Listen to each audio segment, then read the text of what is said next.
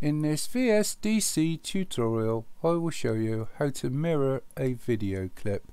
I've assumed you have a basic understanding of editing in VSDC.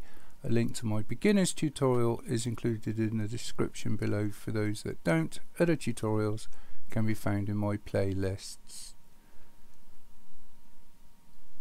Okay, well, I've gone ahead and brought this clip into layer 1. Now, the easiest way to mirror a clip in VSDC is, first of all, just place your pointer over your video clip, making sure it's selected, right click, and then next to video effects you're looking for transforms. So next to transforms, select flip. Select OK, and it will put the clip upside down. So if you come over to the properties window, and next to direction it will say flip vertical.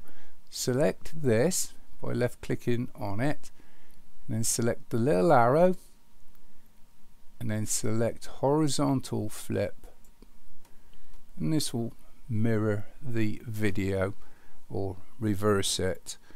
And that's all there is to it, really. The video you see at the beginning is this video here. I should go ahead and render it. So just go ahead and render your video and you should end up with a mirrored video clip. Hopefully that's helped someone. Thank you for watching. Cheers.